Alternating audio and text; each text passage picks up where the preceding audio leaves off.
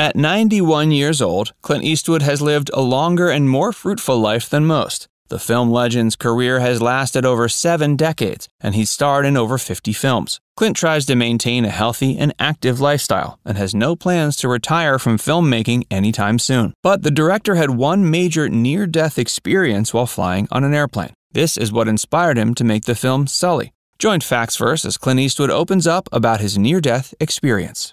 At age 91, Clint Eastwood doesn't seem to be showing many signs of slowing down. The actor and director made 8 films in the 2010s and has a new film scheduled to come out later this year. The film legend has maintained his longevity by eating healthy and staying active. But all the healthy habits in the world weren't enough to save Clint from a near-death experience he endured while flying on a U.S. Navy plane. Apparently, Clint was hitching a ride on a Navy aircraft when the vehicle suddenly spun out of control due to bad weather and a lack of oxygen. The plane was flying over the ocean off the coast of California and began to spiral into the water as the engine went out. Clint has recalled barely seeing the Golden Gate Bridge through the storm clouds as the plane descended into the water, prompting the panicked star to buckle his safety belt in preparation for the impact. As soon as the plane hit the water, Clint has said it bounced for several moments in the waves. Clint and the panicked crew of the plane looked at each other and soon realized the plane was beginning to sink into the ocean. They decided there was nothing to do besides jump into the water and attempt to swim to shore. The water that Clint and the plane crew were forced to jump into was apparently freezing cold, and it was also moving about wildly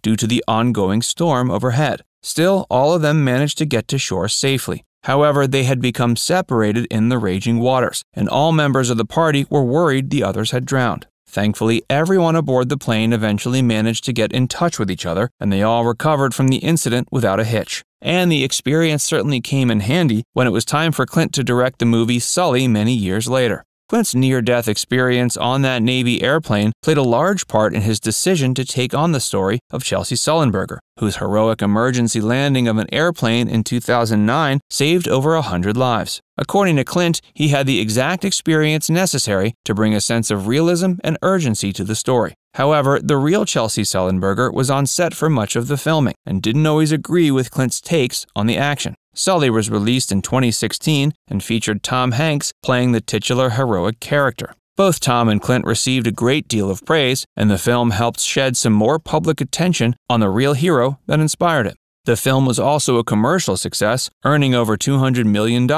Critics praised the film for its realism, as well as the intensity of its heart-pounding action scenes. Clint routinely expressed during the film's promotion that he drew upon his real-life near-death experience when crafting those scenes, granting them a level of authenticity. Given that Clint knew exactly how it felt to be on an airplane that was crashing into the water, it's understandable he viewed himself as the perfect director for the film. Since the release of Sully in 2016, Clint has made several more films. One such film was the 2018 drama The Mule, which Clint also starred in. But the aging director decided to remain behind the scenes for 2018's The 1517 to Paris and 2019's Richard Jewell. Like Sully, both of these films examined real-life heroes responsible for averting national tragedies. But both of these films were released to much less unanimous acclaim than Sully was. Given the on-set arguments that Clint ran into with real-life hero Chesley Sullenberger while filming Sully, the director decided to perform an experiment and allow the heroes to portray themselves in The 1517 to Paris.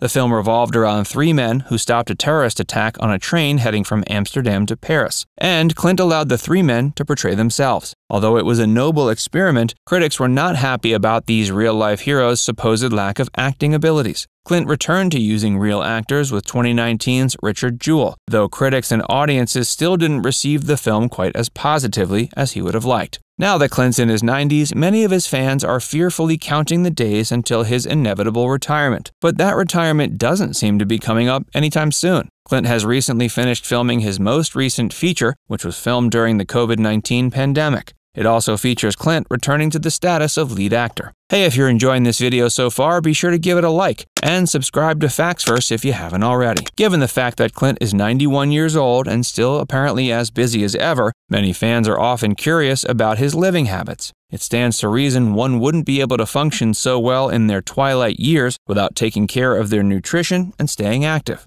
Unsurprisingly, Clint has expressed he's no stranger to healthy living. Though the filmmaker has been known to enjoy his food, he's always sure to refrain from overindulging, and he maintains an active lifestyle that keeps him on his toes. But he's sure to never push himself too far in his old age. Some of the physical activities Clint partakes in to stay active include golfing and long walks. These light activities are just enough to keep the aging star on his feet, while being relaxing enough to ensure he doesn't push himself past his limits. Clint still puts his all into each and every one of his films, and likely burns more calories during a day on set than he would on the golf course.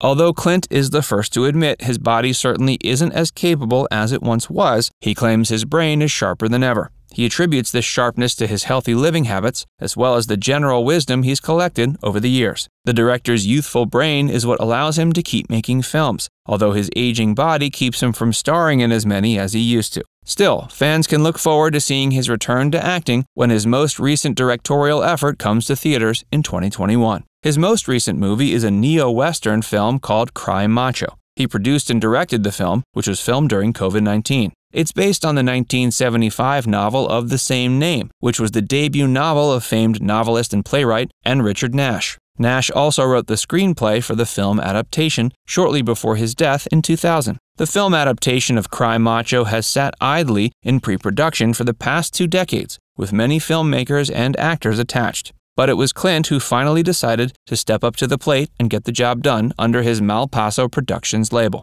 The film is scheduled to be released in September of 2021 and will be streaming on HBO Max. While Clint is certainly proud of the dozens of films he's starred in and directed over the years, he's even more proud of his numerous children.